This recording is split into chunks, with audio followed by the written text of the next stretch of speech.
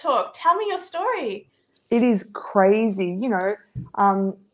I was a heroin addict for 10 plus years, lived on the streets, put horrible things into my body, didn't care, and then spent a long time working really, really hard, I guess, to get where I am now. And to be worthy of a good life, I've worked hard, and I want to look after my body, to now be told that it's just insane. I had a tele chat because that doctor refused to see me in Victoria, which is crazy. Insane. That made me Oh, angry. I was watching it and I felt like crying. Like, your video yeah. made me angry. Like, I was mad. Yeah, so I show a lot of that stuff. It's so funny. Like, you're always going to get the odd trolls and stuff, and they all say, "Oh, all you do is cry." And like, if people watch my videos, certainly I don't always cry. But the reason I show that But is we're because, women.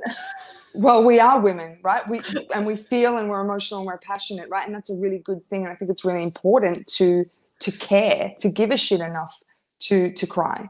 But look, I have never in my life, like I said, I've been homeless.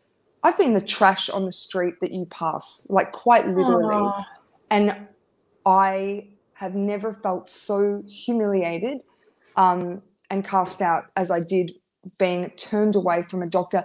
And, I wasn't there with a runny nose, or, this was an appointment booked in 2 weeks prior for something totally unrelated.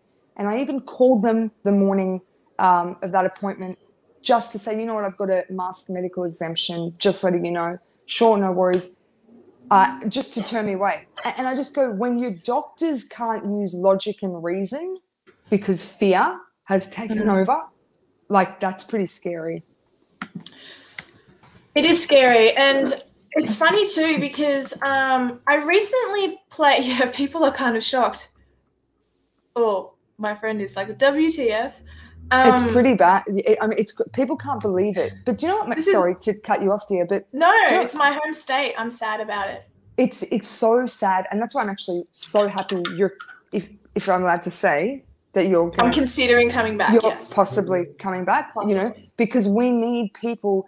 So many people have fled, and people say to me, why don't you leave? And I'm like, well, if I'm not here and everyone leaves, then who's going to be here to step up and say no? Like, so we really do need more people willing to stand up. And this isn't about whether you're jabbed or not, whether you're religious or not. It doesn't matter. This is literally about freedoms and all of us being equal and coming together. So the more, the merrier. But look, I could not believe it, and I've never in my life felt that scared, actually. Okay. It was terrifying.